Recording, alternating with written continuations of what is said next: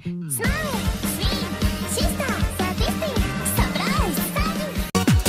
minutes.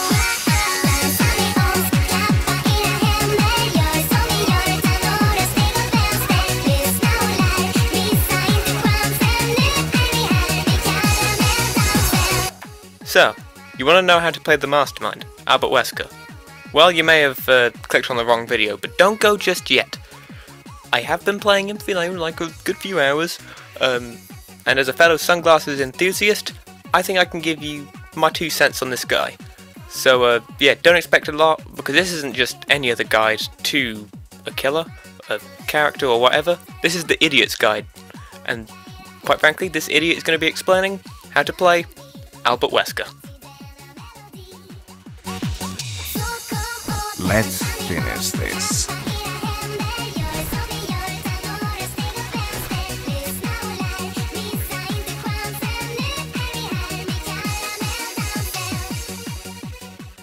So first of all, I'm going to be talking about Wesker's power, which is probably what the majority of you clicked on the video for.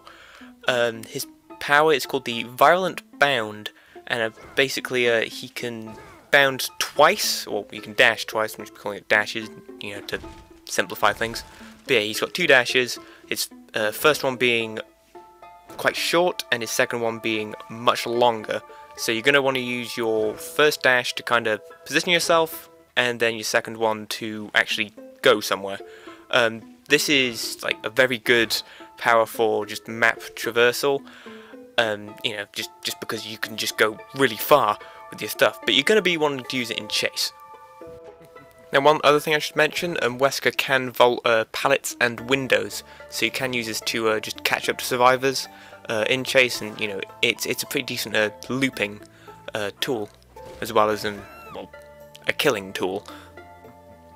Now, what happens if you hit a survivor with your power? Well, you pick them up, infecting them with the Ouroboros virus, which I'll talk about in a bit, and second of all, you smash them, slam them against a wall, if you do come into contact with a wall, which will injure them. If you do not make it to a wall, you throw them. If they don't hit anything on the way there, they'll be fine, they'll just have the virus, but if they do hit like a tree or something, they'll be injured. And quite frankly, with the DVD janky hitboxes, then trees are double the size, so it's going to be much easier than you think. However, this also means, you know, janky hitboxes, sometimes they'll just slide right off of rocks. It's especially rocks. I don't understand why. Yeah, but just keep an eye out for that. And if you are wondering, yes, survivors do count as a solid object, so if you hit a survivor with another survivor, the survivor that got hit by the other survivor will get injured and get the deep wound status effect. Unfortunately, you can't down anyone this way, which is, you know, unfortunate, but it's still pretty good for just slowing the game down a bit and dispensing injuries. Actually, a little tip from a fellow sunglasses enthusiast: try and throw healthy survivors, especially if you can throw them to like a corner of a map or something, because they will just go down really quickly. You won't have to deal with like pallets or anything. Yeah, life will be just a lot easier for you. However, if you see an injured survivor, try slam them against a wall, just because they'll go straight on top of your back, or you'll start carrying them instantly. It just saves you like a couple extra seconds, and yeah, that's about it really. Now back to his Ouroboros infection. Survivors are gonna have to get rid of this using first aid sprays around the map. I believe there's 5 of them, and each of them have 2 charges, so they could just be used twice. Now, the infection doesn't really affect the survivor whatsoever until they reach max infection, which is when they start getting drawbacks and such. Now, if a survivor does reach full infection, you'll be able to see the white outline that's around their character portrait. It becomes red, and this will make the survivor slower, which is like 7 or 8% slower, which is actually quite a bit, just you are decently faster than them as well. And also, if they're healthy and you slam them against a wall with your power, they will be instantly picked up onto your shoulder, which is very cool. So it's kind of like an insta-down, basically. Don't expect me to give you directions. Now for this quick section, I'm going to be talking about Wesker's teachable perks, with this first one being Awakened Awareness. Now what this perk does is, when you are carrying a survivor, all survivors within 24 meters of you have their auras revealed, so you can just see them through walls and all that. Now this perk is very good against altruistic squads, which want to body block and go for sabotages, so you can kind of prevent this. It's also quite good if you have the perk Starstruck, which makes all survivors exposed. All survivors which are in your terror radius exposed when you pick a survivor up. So you can just kind of run to them, get an insta down, and then you're sorted. Now Wesker's second perk is Superior Anatomy. And this perk is quite simple. Basically, if a survivor fast vaults a window 16 meters from your position, you can then use the perk, and your next vault will be 40% faster. Now, unfortunately, this doesn't count towards Wesker's special vault or the Legion's fast vault when they're in their power, but it is just quite good to just catch up to survivors quicker. It's also good if you pair it with Bamboozle, which is something I'll talk about later. Now Wesker's final perk is called Terminus. Terminus activates when the final generator is completed, and what Terminus does is it causes every single survivor, or every injured survivor rather, to become broken. And if a survivor is injured after the final gen is done, then they will become broken as well. Terminus deactivates like 20 or 30 seconds after the one of the gates are opened. Now this is a very, very strong endgame perk if you want to couple it with things such as No Way Out, or hell, maybe even No-Ed, just for the hell of it. And I know it is basically just No-Ed, but you have to injure people and then they'll stay injured, but whatever. I'd say this perk is actually very good if you want to combine it with like a late game build for Legion or the Wraith, just because they kind of rely on injuring survivors and just kind of leaving them to do whatever. Overall, I'd say Wesker's perks are very decent. They apply to very niche scenarios, but they are very good at accomplishing the thing they try to accomplish when that scenario does occur.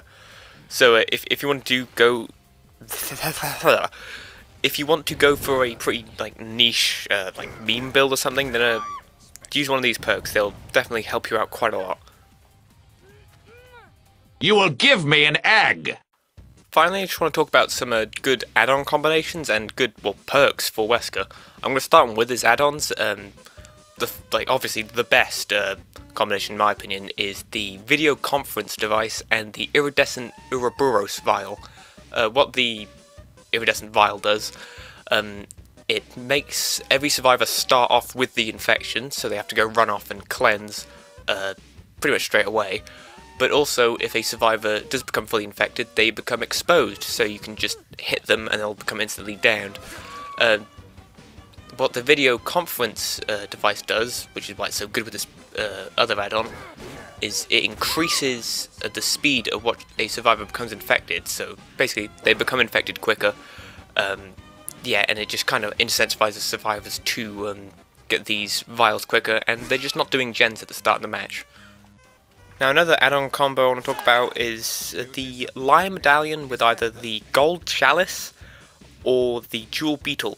Now what the Lion Medallion does, it just increases the distance of what you throw a survivor by 30%, I believe. And well, with the Gold Chalice, when you pick up a survivor using your bound, the distance of what you carry them is increased by 50%, so that's cool, which will make it really a lot easier to slam survivors, but also just throw them around the map. Another half-decent add-on, I'd say, which is his meme add-on, funnily enough, is the Jewel Beetle, which just makes it so... it's what does the exact opposite of the Gold Chalice. So you just kind of pick them up and near instantly throw them. It's very good for, like I said, the whole injuring and zoning thing, and it definitely does help out quite a lot, and you get a nice blood point bonus as well for using it, so that's nice. Final add-on combo I want to talk about is more of a stealth related thing. It's the Bullhorn with the Helicopter Stick.